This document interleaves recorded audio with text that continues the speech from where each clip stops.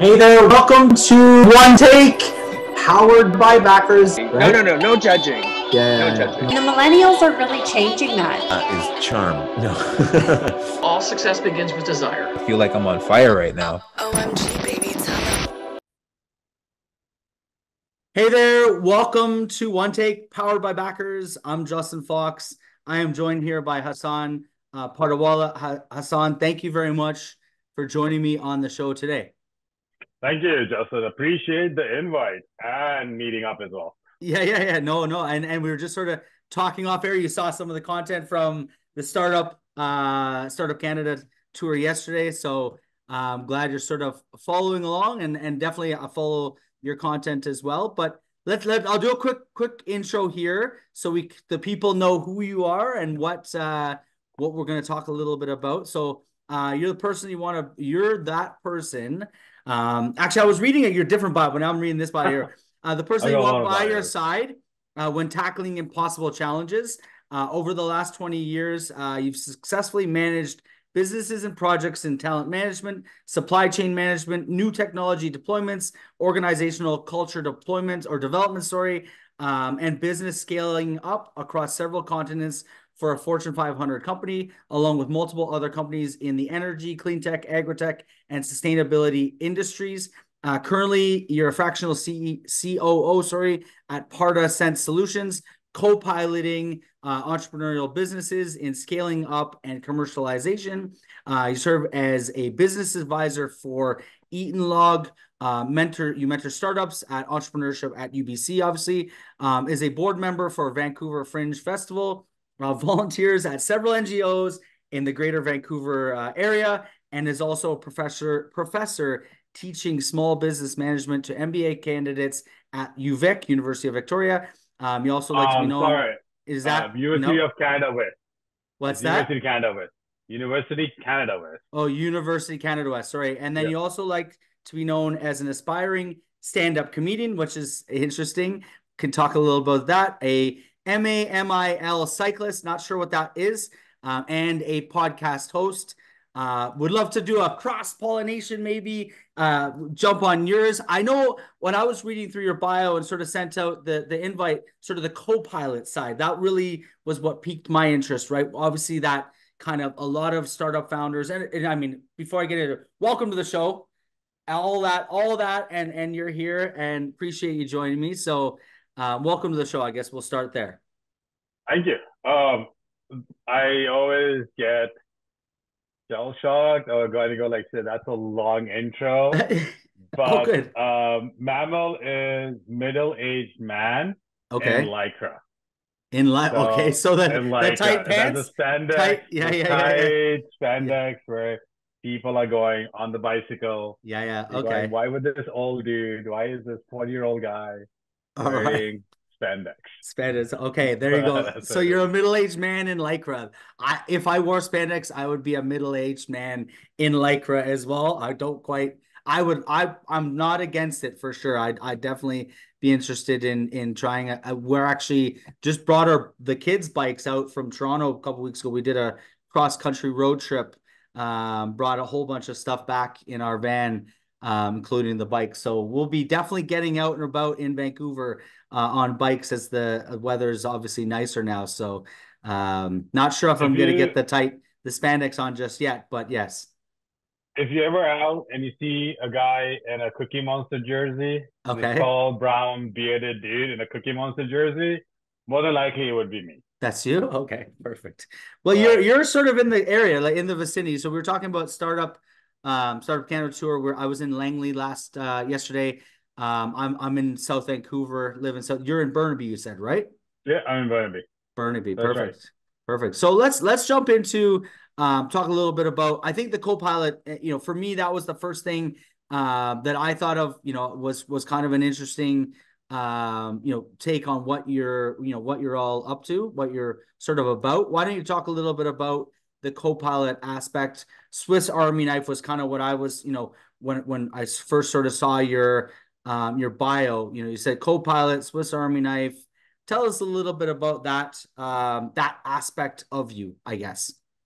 Sure. I kind of took these two terminologies, looking at what the language is nowadays. Mm-hmm. What I realized is from all the different jobs, roles I've done, like I've been an HR manager, managing people across from Egypt to India. Right. I focus on recruiting people for different business units, Mm-hmm. scaling up, and then also readjusting business units that were scaling down and the company. The hard And part. then I created supply chain as well, right? Right. And all these things I did at a corporate level, anywhere I went, it always came down to is helping out the leader of that business unit, Right. helping out someone else. And then when I always looked at it was whenever you see a leader, you see the alpha. Right. But when the shit gets done, when people need to move, you have to have that beta, that COO, that second dude. Yeah. Yeah. Because if you're flying a plane, someone has a heart attack, the first person you're going to go, get me the pilot. That's the Yeah. default thing. We've seen that in all the movies now. Yeah. But when that pilot is looking after that person, when he, she, they are managing all the people in the rest of the plane, Mm-hmm. someone still needs to fly the plane. Someone still needs to guide that plane through it. Not losing focus, not forgetting where we're going. And in a business as well, when you have the CEO, they get dragged to a lot of things. They'll get Yeah. dragged into They're pulled into fundraising, everything, every talking to corner. this Yeah. Yeah. board, who Yeah. is this investor. And then oftentimes they struggle in operations. They struggle on understanding what do we do? How do we do it? Right. And oftentimes the people around startups, when they come in, they don't have that experience. They don't have the experience. They don't have the know-how on the understanding what to do. Yeah. And this is where I kind of want to come in. Is like I've been so many places, worked in different business units and different cultures. I just enjoy doing that doing part, keeping the system, keeping the business moving forward. So for me as a co-pilot is helping out those founders and CEOs is where do you want to go? It's going to be difficult navigating through everything, but I'm here. Yeah. Like I've gone through the navigating, I've helped a bunch of people, understanding empathy, getting the systems in place, seeing what that's focused, but also holding the founder, the CEO accountable. And that's the Swiss Army too, where you've got all the tools that you can do multiple things, be that focused and that ability as well to kind of, co-pilot. I like the co-pilot idea where, you're basically keeping shit together if for, obviously seemingly the CEO, if you will, or the founder or whoever, the leader is often pulled in many directions, but you're able to kind of be there in one regard. And oftentimes in larger organizations, you'll have sort of that, COO, CFO, you've got your CMO, like those are the co-pilots where they're focused on specific areas, usually of the business. Obviously a COO in a much smaller organization probably covers all of those areas, right? So it's sort of like all in one, all encompassing, while the leader's kind of being pulled in many directions. So it's interesting. So you mentioned Fortune 500 companies, and I've looked at, obviously you're with entrepreneurship at UBC, and as well as some of the other areas where Eaton Log and some of the other businesses that and obviously with Pardawalla. Have you worked with sort of the Fortune 500 and early stage, or where do you see your fit being the best suited, I guess? For the first roughly 13 years of my career, I worked for a Fortune 500. It was an Right. oil and gas company based, it was a global company. I worked in Pakistan. So here's a quick snapshot of my career in this Fortune 500 company. I started off working on the rig site. So I was literally with people, swinging hammers. It was like living in Alberta on an oil rig. That's what I Okay. did like my first 2 years. After I did my chemical engineering degree from Minnesota, then I just kind of So started doing that field was operations. Schlumberger, right? That was Schlumberger, yeah. Yeah, yeah. So I started doing field operations, and within field operations, they promoted me to managing business units. Mm-hmm. Then it came to like, hey, you're doing good with handling people, become marketing manager. Go sell all this new technology. This is Okay. like all this stuff in oil and gas. Go do this. It's your playground. Just go make money. Like, all Yeah. right. I'm successful enough to do that. Then I got moved to HR saying, hey, there's all these disgruntled people. You're Make them good. less You're good with disgruntled. people. Why don't you go? You understand them. Perfect. You know them. Like Why don't you go talk to them? Yeah, yeah, you sold all of these things, right? You got all these contracts in place. You built up. You got everything good to go. Now solve these people problem. right, And then they say, okay, fine, you did this. You're good on this. You want to set up a regional distribution center in Dubai. That's right, like 5,000 SKUs. It's across the globe again. We need someone to do the change management, put the systems in place, fix the stock, fix the supply chain. right. Here you go. I was So you like, were like okay, a let's go hired do this. gun wherever they needed sort of It somebody to became come in and yeah, there. yeah, yeah, yeah. The Yeah, strategy was there. Let's bring him in. He understands it's because anything you solve a problem is you got to understand the stakeholders. You got to understand what really is the driver. right. Understand the strategy, and then get everyone to execute. Mm-hmm. But the communication between different cultures, genders, on the phone, because all the work I did in 2011, 2012, 14 was always on the phone, Okay. was on the screen. So before the pandemic, I was used to doing conference calls. I was used to just picking up, talking to people in China and creating this online relationship with them Right. and delivering results, getting systems in place, transferring that out. And then it kind of just kept going in. So then I ended up in Vancouver roughly 4 years ago. So I Okay. did work with Schlumberger. I left when I was an operations manager. I was handling 2 countries. It was a revenue of roughly 30 million a year, 200 plus people. Okay. When you work in oil and gas, we all know the story. It's not the best.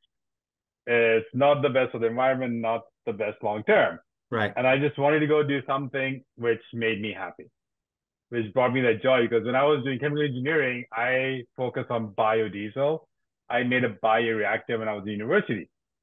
Right. So all the sustainability, new technology things, and why not come to Vancouver, which was supposed to be the clean tech capital of the world 4 or 5 Okay. years ago? Yeah. All these new things coming out. There's so many different companies, so much happening. Right. That's just Vancouver.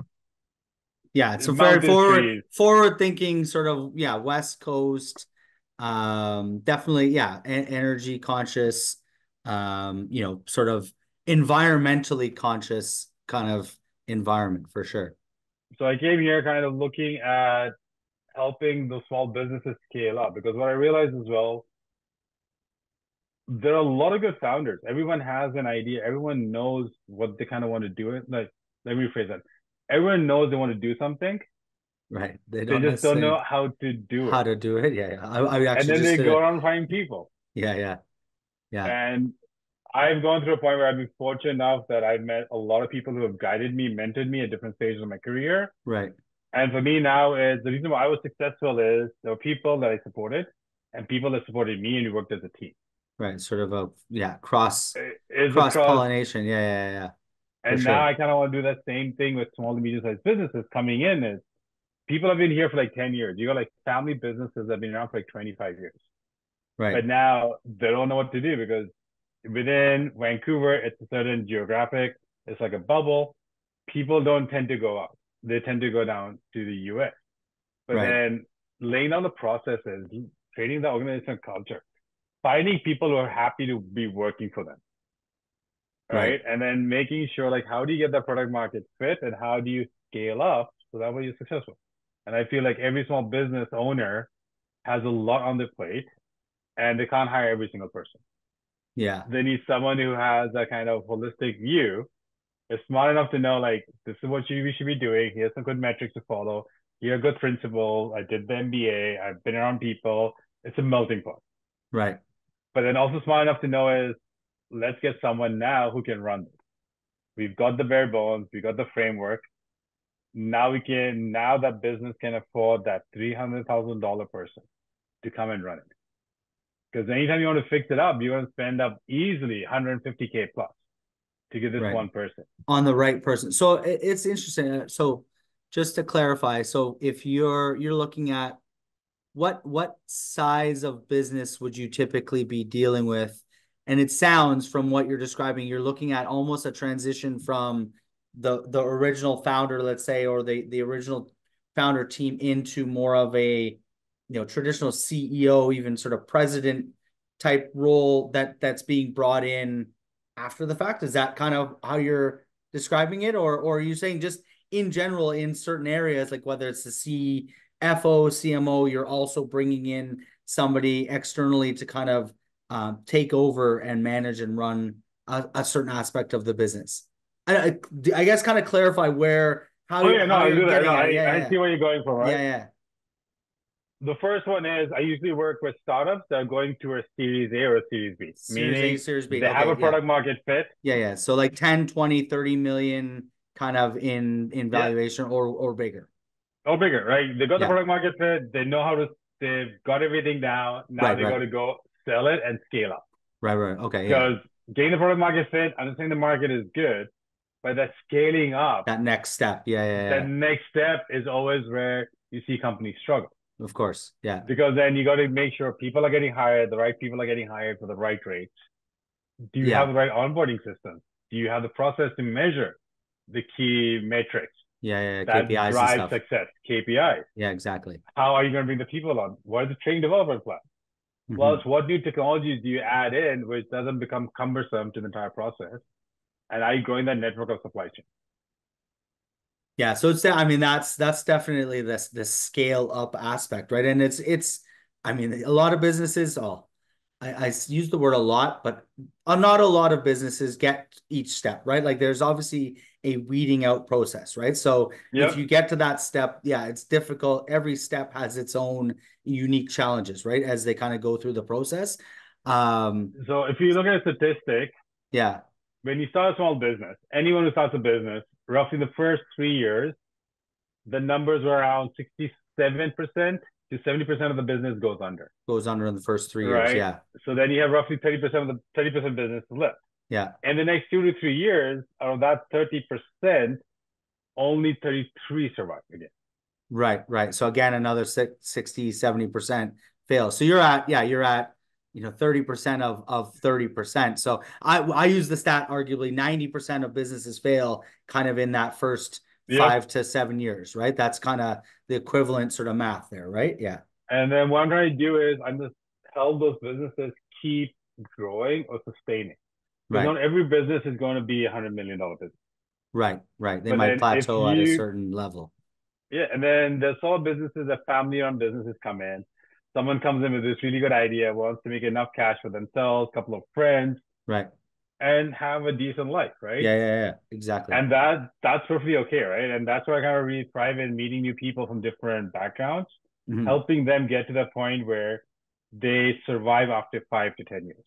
They're Right. able to be agile enough to keep growing, get to a point like maybe let's say 400, 500 employees, making let's say a year monthly revenue of maybe 5 million, Okay. 6 million monthly revenue, So like right? ARR of like 60 million kind of thing.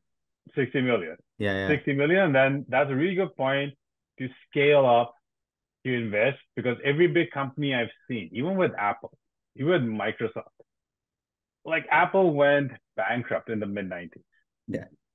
right? I Like think people people don't don't realize. realize that that's sort of when and Steve Jobs was kind of pushed out and a lot of different things Yeah. happened, right? Yeah.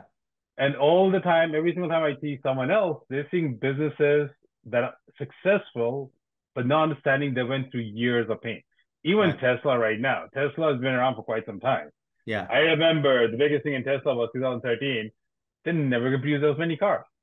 Yeah, the There's no way they could be scalability, right? production. Yeah, yeah, And exactly. not until they went to China, found manufacturers, found the people there, where they're starting to produce and deliver cars in a timely manner. That took them 6 to 7 years.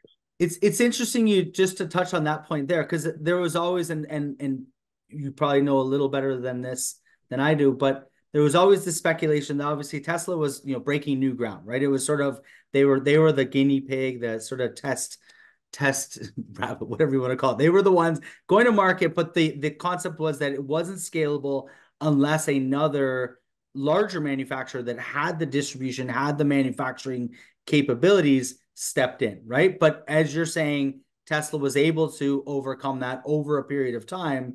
But now you see, like, I just saw one for, I think, Volvo or Volkswagen has one. I mean, they're all now coming out with their own version, right? All the major car manufacturers. So Oh, is it's coming now. right? I mean, that's kind so what are your thoughts like in that theory? And I know we'll kind of just sidetracked a little bit, Yeah, but no worries. what are your thoughts as far as like Tesla being the arguably the guinea pig, the test subject, and now everyone else coming? Do you think Tesla will be able to maintain and grow, or where are your thoughts kind of on that area? If we kind of look at a business perspective, scaling up perspective. On the business perspective, scaling up, Tesla did a lot of things right, which was generate Yeah. awareness of EVs, Yeah. Yeah. Yeah. bring that new market into play. Yeah. They figured out production. They were able to get the right people to help them start manufacturing efficiently, Right. right? They Yeah. got people in. There was And stories I they just read like dropped their 6 7 years. prices too, like 20, 30 grand, right? In the newest, Yep. the Y, right? The Model Y. And then when you go and review documentation and papers, oftentimes the first mover just changes the market. Right. The second, the third, the fourth are the ones that actually benefit more, Yeah. are the The ones that can scale up, are the ones that grow. So this is going to be the thing with Tesla, I feel, is yes, they got the first mover, EVs came out, Rivian came out, Tesla, like all these other guys kept coming out. And now the bigger guys are coming in as well because government is pushing them to do it. yeah. I And that's there's the thing with the first mover is like the first mover is good, but then how well can you keep your blue ocean right. strategy? Because like blue ocean, Yeah. right? Yeah. Yeah. Where Yeah. you know the There's ocean is literally there's being now diluted blood in the by the water. government. Yeah. Yeah. It is. Yeah. Well, The that I mean, government's there's telling people there's to the do it. whole Change. exact. There's the whole thing. Pioneers get slaughtered, settlers flourish, right? So Tesla was kind of that pioneer breaking the new ground. Now the bigger players, if you will, are going to come in and settle. Will Tesla be able to adapt and kind of now I would say though, and this is where I think Tesla and we're talking about one example might be a large enough player in the game already and established enough that they will be able to sustain that kind of where they are that first mover. I think they could be in theory considered first, second, and third mover. I mean, they've been Oh at yeah, it Tesla is for not going anywhere now. yeah, Tesla, the thing with Tesla now is the valuation. The right. stock market is there. Well, they've We people won't let Tesla fail. Let's be honest yeah. on that one. You think Right? they're now too big to fail? They're on the other side, sort of It is like everyone's when you bought look in. at certain things, like it is so big that if you get to the point, how many people are invested in the stock market Right. that would jump off a building if Yeah. that stock Well. went down? Yeah. And I go, it's just going to be a valuation change. Like it might happen when that's the thing when the CEO moves on, when the next person comes into play. Because if you go with the pioneer settlers, when we look at San Francisco, Silicon Valley, the reason why we have Silicon Valley there, why we have San Francisco, is a bunch of people from the East Coast of the United States of America at that time Yeah. were sent to the West Coast to go find gold. Right. Right. Then they found gold, they started building, and then they wanted to make farms. So Yeah. John Deere, the government, put all this money into the West Coast, had that develop into a place where machinery started coming out, farmlands were growing up, all this gold thing came in. And then all these people who moved slowly grew up there. And Yeah. that's how Yeah. we got San Francisco. Right. It's Like, interesting. I've never. I mean, I've sort of understand the West being where the settlers went kind of thing, or the pioneers went initially, right? Yeah. and that's what I said, the settlers are still stuck around. The Yeah. pioneers paved the way. Yeah. The settlers came in, and you can look at the settlers at tech stocks.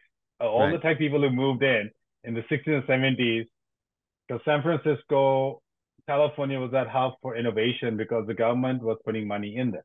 Mm-hmm. They were asking for the innovations to happen. Mm-hmm. World War II had ended.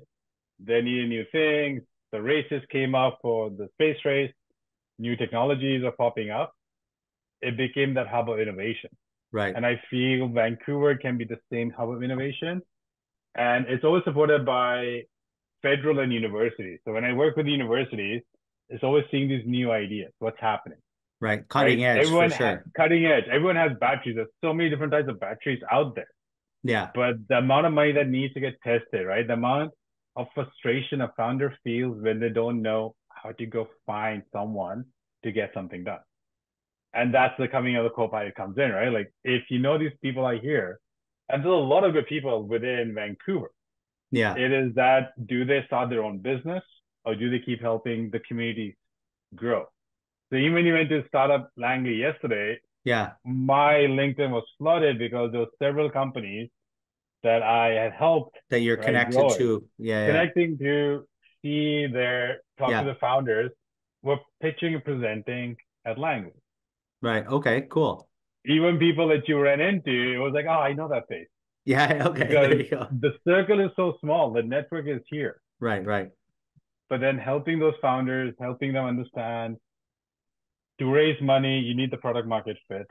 To raise money, you need to develop yourself. Yeah. And I So go on the Cisco story because like when I was Cisco gonna got say, bigger. I was gonna ask, sort of tell us a little bit about your thoughts with entrepreneurship. But yeah, I'd love to hear, what's the Cisco story? So Cisco was the routers, they were made.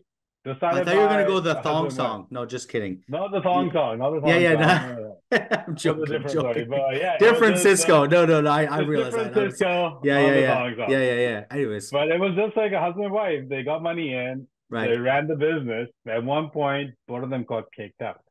Okay. They stuck around too long. First the husband went, then the wife went. Two This is people Cisco, responsible. the chip manufacturer. The routers, yeah. Cisco routers, Router. yeah. The routers where you get like everywhere you go, the wireless services. Cisco was started Yeah, yeah, by yeah. a husband and a wife. Okay. And Yeah, then you I see didn't how they know come they're in okay. and then they get pushed out because like at one point founders do become kind of the obstacle because they're so focused on the vision, the bigger picture. But that commercialization, getting to market is a challenge. And that's always the constant thing is when you scale up, how does entrepreneurship look like? Because one common thing I realized when I talk to anyone within Vancouver is it's hard to scale up in Vancouver, in BC. Manufacturing is almost zero. Then anything which is tech is great. SaaS is Right. good. Right. Otherwise, if it's not SaaS, the safest bet is put money into real estate. Yeah. Well, So in is this Vancouver real estate, entire yeah. concept, we don't want to take a risk. We don't want to challenge ourselves. But the reason why all these other innovation hubs, like in America, like in Asia, in the Middle East, anywhere you go, people will take the risk. They'll put the money in on an untested idea. They do the diversification of funds. Here, no one wants to take that risk on manufacturing. There's so many companies in green tech, in clean tech right now, that need $100 to $300,000 to set up a facility to make a product which people can use. But funding gets more available is to those SaaS companies that have a quicker payout time. So, okay, you kind of just answered. I was going to ask, why do you think that is? You mentioned the quicker payout, but aside from, I mean, why Yeah. is it a quicker payout? Like, I mean, it's return on capital, just like, I mean, I get, So the quicker um, payout, when you look at it, when you're looking at a manufacturing thing, it is going to yeah, be project based. yeah, yeah, That is easily to set up a plan to build something yeah. to You're take like, you 6 months, 7 months, okay, right, right? Is that find the vendor, fix this up, make sure it's all good, have your contingency plans. What is the timeline going to look like? Because to right. make a facility from scratch, get everything ready, get the parts in, get your first working prototype out for proof of concept, could take anywhere from 6 months to 2 years. Yeah, so it's very capital intensive, and It there's is capital intensive. that period of time that it's yeah. So yeah, delay to return on capital of Delay at to least return. 6 to 12 months, or as you said, 24 months potentially, right? 2 years. And with SaaS, you can roll out new products every 3 weeks, Yeah, have it tested in the next 3 months, yeah, fix and it, and your iterate big hit and is iterate. yeah, And all you need is people.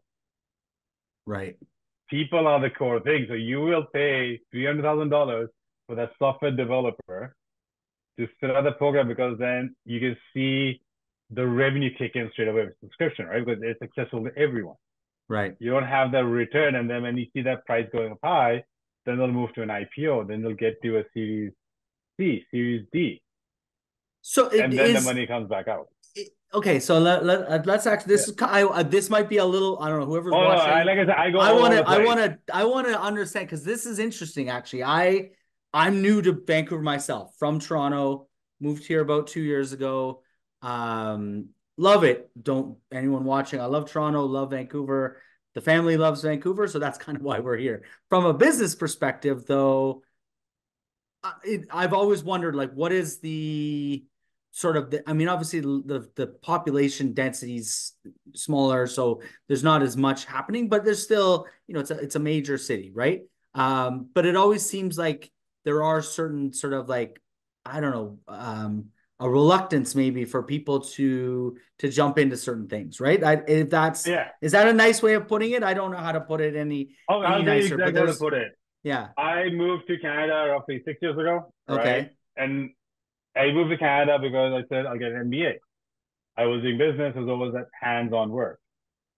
What I realized is here when people come in, no one really wants to go swing a hammer, wants to go work with the hands. Right. Well, I did a Canada class in general, yesterday. not just Vancouver. But I did a class. I did Yeah. a class yesterday where we were talking about buying a franchise. Right. So Right. an MBA student saying, "Go figure out to buy a franchise." Yeah. They look around. Out of the 7 groups that I had made, 3 of them chose to do fresh sliced pizza. Okay. Yeah. Yeah. And I was like, great, fresh sliced. Why? It's a low barrier of entry, right? We can get in easily. Right. We get the product, there's 0 royalties, or like within like $60,000 to $75,000, they're saying they could get a franchise and fresh slice. Right. Great. Yeah. Yeah. Then my question was, will you work in it? Yeah. Who's going to be doing the actual Who's going to be cooking the and pizza? kneading the dough and whatever? Yeah. Yeah. Yeah. Yeah. And they were like, "Oh, we'll hire someone." Right. I was like, probably not for the first few months, right? Or at least till you get Well, up off the ground, kind of thing. We have minimum wage. That's the reason why minimum wage is there, because franchises can't pay that much. Right. If you want to own a franchise, but then you don't want to work in that business, but you rather have someone else come in and work for you, you're literally giving away your profit. Right. Or a large chunk of it for sure. A large chunk of it. Like if you had like Yeah. 4 or 5 franchises, that's a different story. But if it's going to be your sole business, you can't just get everyone in. And when I see a lot of small businesses, they're being like, "Hey, I don't want to do this. Let's hire someone. Let's hire someone." But then that someone will work for a specific task because they don't understand the bigger task. Yeah. And then you got this person who came in to solve one problem, works now for the last 5 years, and the problem has been solved, and the person is there. Right. What is the new challenge? Like, how do you figure that out? So is that concept is when you want to do tech, it's easy done on computer, email. That's the thing with the new technology. That's the thing with the new businesses, the social media aspect, right? How do you get that in? Right. But then for me, and this is just purely me, my beliefs, right? When I look at all the things we have, we need power from somewhere. We need someone to pave this roads. We need the houses to go. We need all these things to happen, which are actually kind of by hand. Someone needs to manufacture things. But that seems demeaning. We think like, hey, let's get technology, and all those people out there will make it more efficient by giving them all this technology to utilize. There is a statistic done that companies, on average, have 100 apps that they're using within their business. They're using any different point, like 100 apps using to make the companies to supposedly make it more efficient, or optimize, processes, or systemize, or whatever. Everything. And then like our people will be at 98% utilization. And for me, having a human at 98% utilization is ridiculous because we all screw up. Yeah. Getting 85% utilization. I was going to say 70 to 80 is probably good. Yeah. 85 should be the target. 97 is you're asking for something to go wrong. Yeah. And so that's why I kind of look at it. How do people want to really do it? And I enjoy living and playing on these lands. Yeah. Like I am on the Musqueam place, that's Squamish Nation land. Right. I'm honored to be here. I came as an uninvited guest. But when I come out and I see people kind of being the extractive nature, like, hey, go work a little hard, get your fingers dirty. Yeah, get your hands dirty for sure. Yeah. And I think that's the thing is like, how do we get that quick level up when there's so many people coming in, immigrating in, who want the same life as everyone else, but no one wants to get their hands dirty. And this is why I like those capital intensive projects. This is why I like those founders who are willing to do the things themselves, because I'm willing to do the things myself as well. Do the dirty work, basically, if you will. You got to do the dirty work. You can't keep hiring people because that's how you run out of money. So you touched on a couple of good things. I want to ask a couple of things. One, just out of curiosity, what were the financials of a $70,000 investment in Fresh Slice? Did they present just those watching? Because it's interesting. That's a Yeah. franchise. People in Vancouver, for those in the rest of Canada, it's arguably like a pizza essentially, right? Yeah. The equivalent. And actually pizza's out here as well, but they're new, but it's sort of that local kind of, you get a It's an slices of easy sell. Yeah. pizza. It's walk in, walk out, get a pop and a pizza. It's not really your Pizza Hut where it's like order, full pizzas. It's slices, right? Buy the slice essentially. Yeah. What was the, just quick maybe the financials around a franchise? Oh, the Did they get into the financials is, details? yeah. So roughly within $100,000, you can have your own fresh slice franchise. Right. They take no royalties, Okay. right? All it is that everything that you get on your products, meaning your pizza Yeah, dough, the you're buying through them. pepperoni, everything, it goes to them. Right. They Okay. will help you with the global branding and all. You have Yeah. everything aside. You just have to pick it up, invest the money, and start running it. So The you have key to get aspect your does become the location and location. stuff. You have to Is the find the location, location. right? Yeah. Is the location is where do you get the location? Yeah. Because that Fresh Slice also has to prove that location. Okay. Right. Because you don't Right. So a want to lot be of too close. franchises, Yeah. To the you other don't want to ones. have Yeah. a Starbucks on one block and right across the street there's another Starbucks. Right. And Yeah. on the other side of Other the street corner there's of another Starbucks. Starbucks. Yeah. And which actually happens in some instances. But yeah, for I see sure. that. It's like that's it. So it's So just how do you kind of say that out? But then it's a good business because there are those times where if it's well situated in an office block, yeah. people get a pizza slice. If you're Yeah. close to an outlet like Sporting or nightlife, whatever, some sort of yeah, yeah. a Yeah. stadium or something, then you Yeah. know every weekend when the games are on, people are gonna Yeah. come out, you're gonna get some business. Yeah. For sure. And Yeah. it's a safe investment because the thing with franchises is you only have a 10% chance of failure Okay. because there's so Because many it's a people helping proven you out. model, right? Yeah. Yeah. But Yeah. then when you start a new business from scratch, it goes to almost 20% success rate, right? We Yeah. talked about it, like 10%. It's like so low. Yeah. And that's why you see people buying franchise or buying another business because the success ratio is higher, but the independence of freedom is not there. Doing our own business, we get the freedom, we get all the profits, but we get all the stress and the risk Right. of failure. And this is generally speaking now, people don't like failing. We just taking failure in such a negative tone that we got to tell people it's okay to fail. Yeah. We just It's assume everyone's successful every time. 100%. I actually heard a quote. It's about failure, sort of. It's at 99% of the time. So actually, it says optimists are needed to kind of create things, right? Because they believe that they can achieve it, and that's the only way things get done. And the comment was like 99% of the time, they're right, but 100% of the time they're wrong. And the reason is that it's that one time that you get it right as an optimist, right? And Yep. that's kind of, and it's sort of this, if you keep trying, you keep failing, eventually you will succeed, right? And yes, maybe they're right all along until you do succeed, right? So that's kind of how I look at my journey as an entrepreneur, and many others as well. But yeah, so it's interesting when you talk about a franchise model. You've got an established sort of ecosystem, established brand. Usually the back office and a lot of that stuff is kind of there for you, kind of ready to go. It's sort of what's the term? Basically, it's given to you, Oh, ready yeah, to it's go, given a right? platter. All you got It's to do is like exactly, you just here gotta and execute run it. basically and run Like it, here's your right? car and Yeah, drive the car for us. drive it. That's Get in about the it. car and drive. Exactly, right? Just It's drive. Just don't yeah, hit anyone. Make sure yeah, you follow it, and you yeah. will get to You'll destination. get to the exactly, and obviously they probably have some experience. So I would assume so. Especially at this point where they're locations, they figure out where what traffic, and they've got a lot of the analytics around that. We talked about maybe different demographics, work environment, workers, or weekend or whatever that those types of that Oh, traffic there's might come from, a right? That's so all. even with that traffic, just on the traffic, I'm sorry to like divert this, but Yeah. this is the thing when you start working with startups, right? So Eat and Log is a startup that is focused on foodies, on helping people remember Okay. the food they eat, have it stored properly, post on Instagram, also learn about it. Okay. Another one of the startups I have been talking to and I mentor on and off is called Avenue Intelligence. And all these guys do is people counting. Okay. but using technology. Yeah. So data analytics kind yeah. There's something that they have hardware Yeah. they use to count people walking on the street.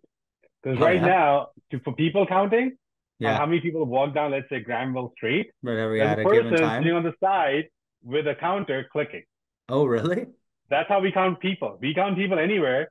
It's people standing on the corners counting people. For cars, we use all these systems, The little cameras here and there. stripes or whatever on the ground. Yeah, I've Yeah. seen. Yeah, yeah. So now this company is developing all these different sensors, right, to properly measure where the people are, the distance taking, without the sidewalk. So that way, when companies want to have stores open up, when they want to start planning, Right. they need this data. Yeah, yeah. So he's using this data to measure human traffic fall, which is footfall, Yeah. because phones don't do a really good job. Phones only tell you vicinities, but you need the exact counting of people going down one side of the sidewalk and the Right, other right. side to know how big the sidewalk should be. Right. Yeah. So And even the like urban potential of planning people, kind of thing, right? Yeah. urban planning. So this goes down to is if you want to franchise any business, which is going to sell to consumers, where do you want that to be? And that's Yeah. a technology where it's like you need those numbers. You Yeah. get So like people GPS moving. isn't accurate enough, essentially, right? So you've got It to, isn't. yeah. GPS isn't accurate to know where everyone is at a given point of time. So that's one company. The other thing, that's how you can figure out the footfall. That for me becomes like, what does infrastructure look like? Another one of the companies I've been talking to is on the wildfires. So now they want to build out sensors and use different unmanned vehicles, unmanned aerial vehicles to start Like figuring drones. out drones. Drones is a good one. I'm just going to use UAV, right? Because they want to use something apart from drones. Okay. But it gets sensors everywhere. And using the data, we can now predict potentially which place could have a fire based on the conditions. Have a Because then you can fire? have a fire, right? Which Like you a like this forest area, fire a forest fire, a forest fire. a Okay. forest Okay. fire. Because Okay. like right Wow. now, the biggest thing gonna happen now. So currently, right now within BC, Yeah. we have at least 100 forest fires happening right now. Yeah. Yeah. It's crazy. I just was watching the news. Yeah. Yeah, there's 100 fires happening right now. Over winter, there were roughly 50 fires burning. Consistently throughout the winter. Consistently throughout the winter, there were 50 fires that the BC government knew of. Really? So now we go figure out, like, we know that someone's going to come in, and the only way that people actually figure out if it's a wildfire is by a phone call. If someone sees the fire, then people get notified. So these systems now in place, like, how do you minimize the damage a wildfire can do? And Right. that's when the sensors come in. That's when all these new technologies come in. Yeah. So Yeah. it's getting like, how can we minimize the damage to people? Now we can make people's lives better. Yeah. And those are kind of the things I look at. When you're looking at all these different things, I mean, you look at the startup world right now, and this reason why I come to Vancouver is, how let's make sure life's a better place Yeah. for future generations. Yeah. Yeah. And a lot of these things are not computers, but they're actually products. Yeah. We need to make better products. We need to make it more sustainable. And even now, there's another company I've been talking to, like helping them sort it out, is making construction material from bioaggregates or bio waste. Because construction takes a long time. Like concrete is one of the most carbon intensive products we have. Right. And it uses so much carbon that there's a company called Upcycling in Calgary that utilizes carbon from the air to sequester it. There's Carbon Cure on the east coast of Canada, which takes out carbon, uses that for its concrete manufacturing. Interesting. You talk about the Startup Canada event. There was a company called, I believe they're called Urban Jacks. I'm gonna, Okay. yeah, they I'm were, with it. yeah. Basically they're using wood. Let me make sure I get this. Urban Lumberjacks. Yeah. So Urban basically, Lumberjacks. I think the company is called, I think I got it right. Urban Lumberjack. Yeah. Urban Jacks. And basically what they do is they take wood from job sites, and they're Mhm. able to take that wood and repurpose it and create, brand new, or not brand new, but like almost like, I was thinking almost like, what do you call it? Hardwood, or not hardwood. You get like the The MDF, What's the that? high density Yeah, that's sort meshes. of like that, but that's where it's like all pieces. This is actually pieces sort of finger jointed together. So it was kind of interesting. And they were actually walking around with like lumberjack, sort of the plaid shirts and big pieces of lumber. But yeah, it was interesting. But I mean, there's definitely a lot of companies out there that are doing a lot of things. I want to ask one last question, kind of go back to the other side, because a lot of stuff you just mentioned is tech. And I think you hit on something that is almost a Canada-wide issue on your comment you made earlier. Vancouver definitely, I think it's very prevalent here, maybe because of the lack of, sort of area to grow sort of in the lower mainland. I would assume real estate and facilities would be very costly just in and of themselves. Forget about putting the equipment and all the stuff in them. I would think just costs of the facilities are high. Obviously, then you could get into the outskirts, outside of the city and into the prairies, and that's probably why there's opportunity there for those types of ag tech and other Oh, businesses. ag tech is going to be big. Right. Ag tech is getting big in Vancouver for sure. It's and maybe that's a shift. So my question was kind of back to when we sort of were alluding to types of businesses that are getting funding or types of businesses that people are starting in BC, and you alluded to the fact that not getting your hands dirty, right? Not doing the hard jobs maybe is deterring people, not getting into maybe manufacturing, things of that nature, which maybe is being shipped or has in the past been shipped overseas potentially, or maybe into other parts of the country. I mean, I look at Ontario, you've got Toronto didn't do a lot of necessary manufacturing, but it was definitely in the outskirts, right? In the Hamiltons, the Oshawas, the northern, berries, maybe not berries even, but like, so the Aurora, if you will, and out that way. What is the solution? I know we're not going to solve Canada's woes right here, but what are your thoughts maybe on on kind of how we can improve? I'll ask a more sort of direct question. How can we improve that in Vancouver or the lower mainland in BC here, so that there is opportunity for investors, or investors are potentially looking at those types rather than just tech heavy, but maybe other types of industries. Maybe we'll start with that question, and then maybe we can see where that goes. What are your thoughts? How can we maybe encourage investors to invest more? I think just in general, Canadians are very risk adverse. And so they're not, and you look at our American counterparts, and you mentioned other countries overseas and whatnot. How do we encourage investments in Canadian companies? Actually, there's a good question to end on. Let's end on that. How do we encourage Canadians to invest in Canadian businesses, regardless of what they are? All right. I just asked a really long question and went on a lot of different topics. It's a lot of things to think about. But so yeah, I was on a panel last year. Okay. This was at Abbotsford. Okay. So they're trying to have an Abbotsford Tech District with University of Fraser Valley. The thing is, when you look at Dubai, when you look at these big places where all has driven people to work for them, right? So you got Texas, there's parts in Dubai where I used to live in, there is even in Karachi, in India. They make these hubs. They focus on bringing people to these hubs to build things. Right. There's even one in Edmonton. I can't remember the one in Edmonton as well. It's like a small town. They want to make these business hubs, manufacturing places. Right. Anywhere you go to have all these people grouped in together. In Vancouver, you have industrial centers which are kind of choked off in different places. There's no easy access to the roads. Right.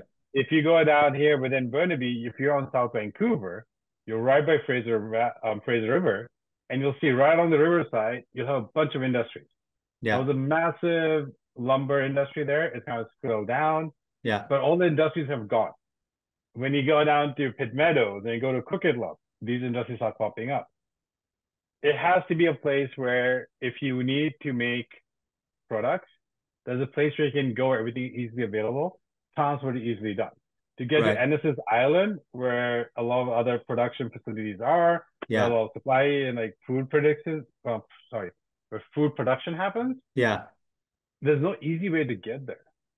Like transport. I see that actually. It's funny. I see that name on the highway. I have no clue where it is. Anastas Island. It's And that's somewhere on it. the like highway out towards sort of It's from, right before Alex Fraser Bridge, yeah. and it has so many industries. Like it has a place, Enwave, which dehydrates food products.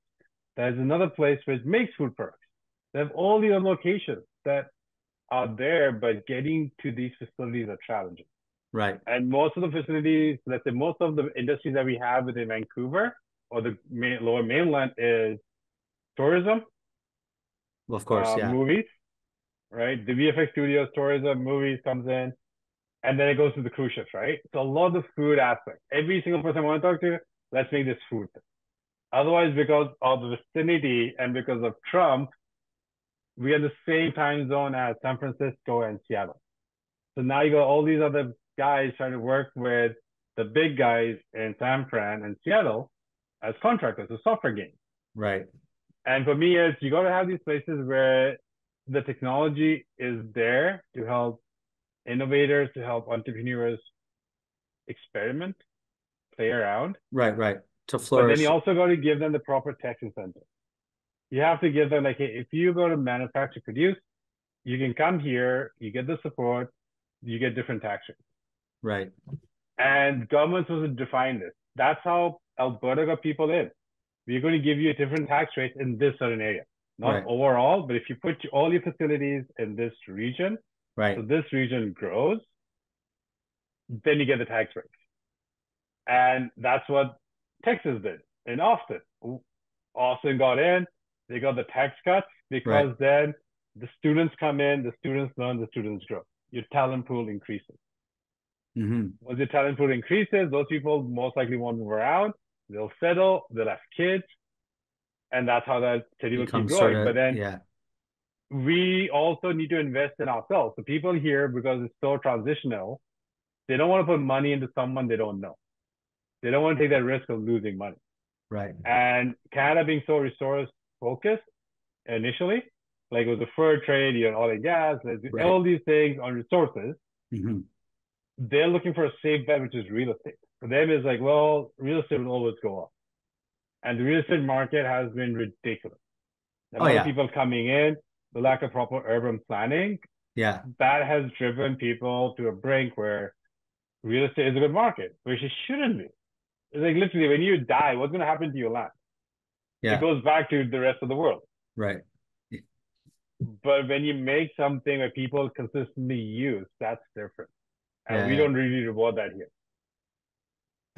I mean, you made a bunch of really interesting points there. I mean, I think, and this maybe it's self-explanatory too, you know, if you think about it, the resources for innovation aren't quite here for certain sectors in Vancouver specifically, right? And you kind of alluded to they maybe are in Seattle and San Fran, so people that maybe have those skill sets are working sort of for those companies there rather than trying their own kind of So I have 5 friends who work for companies outside of Vancouver.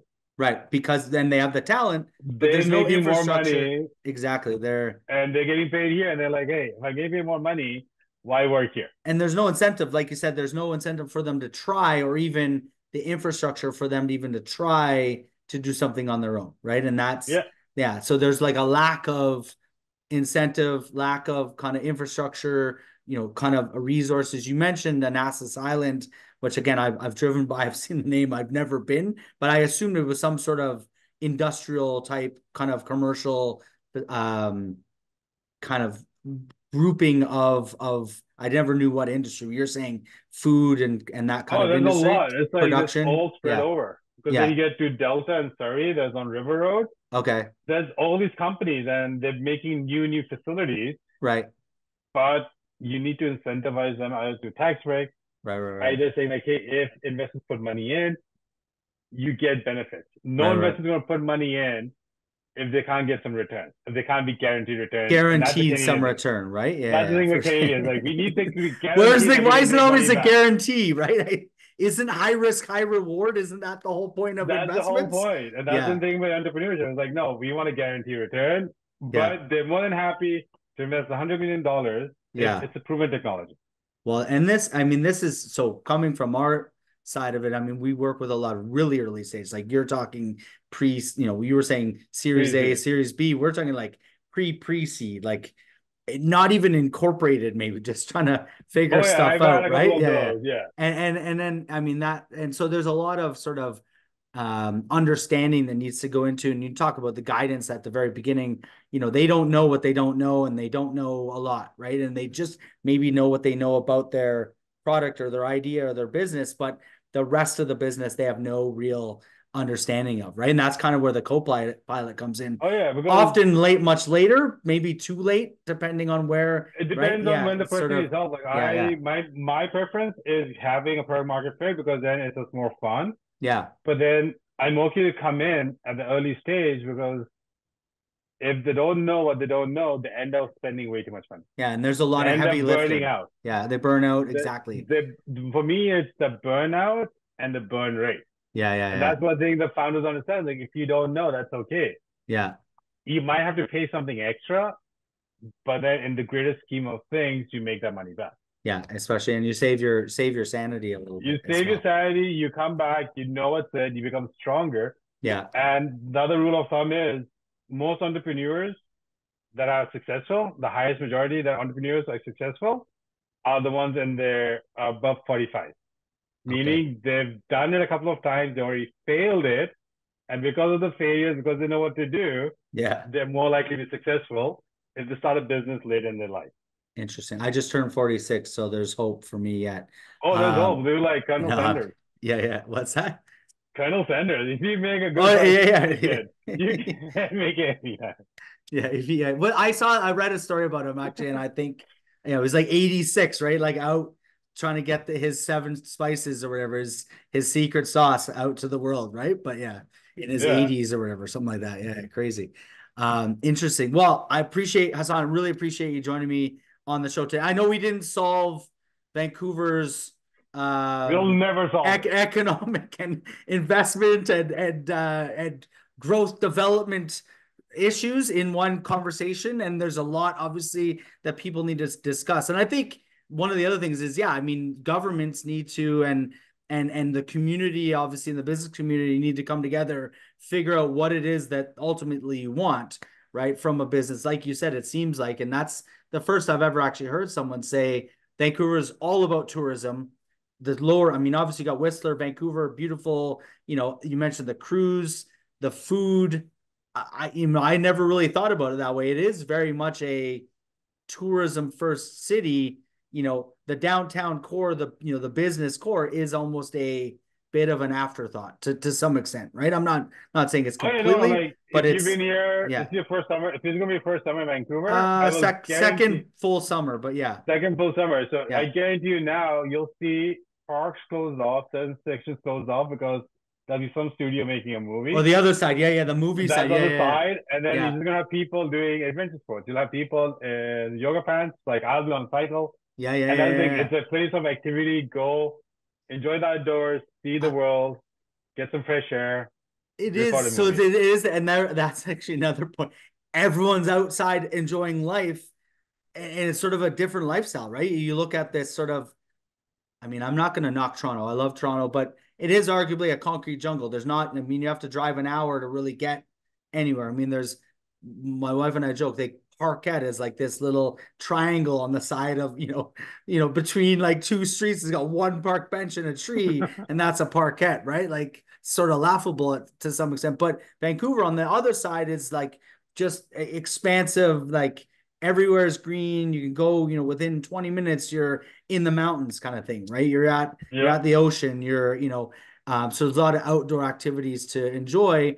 So it makes life here more livable, if you will, but from a business perspective, maybe it isn't as, which is good. I'm not saying one's better than the other. You never know what's better. We only know in hindsight. Yeah, it is what it is, right? It's just what you prefer. So, cool. Well, I guess, Hassan, where can they find you? Where are you at? I mean, obviously, you mentioned you're teaching at a couple different places. Volunteering, mentor. What? So for me, if anyone wants to find me on my LinkedIn page, Hassan Pardawalla, or go to Pardawalla Solutions. Okay. I'm always happy to have a chat. Like if anyone's just curious, like you and me, I'm always open to meet new people because you never know where we go. You Yeah, never know what yeah. happens. I'm always up to help people out in any capacity as possible. They can reach out to me on my LinkedIn page, drop me a message. I'm on Instagram with the same handle, Pardawalla. If anyone wants to go on a bike ride, drop me a note. I'm always happy to go down gravel biking. Otherwise, always a coffee and go for a walk. It's always Yeah. fun meeting people in different places. Yeah, well, I mean, we should definitely go grab a coffee as well sometime and sort of catch up and talk about some other stuff off air, not like this, but yeah, great having you on. Really appreciate it, the insight, a little bit different perspective because yeah, you've got the business side of Vancouver. You know, I've spoken to a lot of people on the Toronto side. This is a new perspective, so it's good to understand. So really appreciate it. So. No, thank you for having me on the show as well. Awesome. Yeah. So everyone else, this is One Take powered by backers, Justin Fox, Hassan, Pardawalla, at Part of Sense. Check them out on LinkedIn, Part of Sense Solutions. And I guess at a college or university near you. It seems like you're at a couple of different places. So yep, I'll be at someplace near you. Someplace near you. Exactly. Awesome. Cool. Cheers. And Hey there, welcome to One Take, powered by backers. Right? No judging. Yeah. No judging. And the millennials are really changing that. Is charm. No. All success begins with desire. I feel like I'm on fire right now. OMG, baby.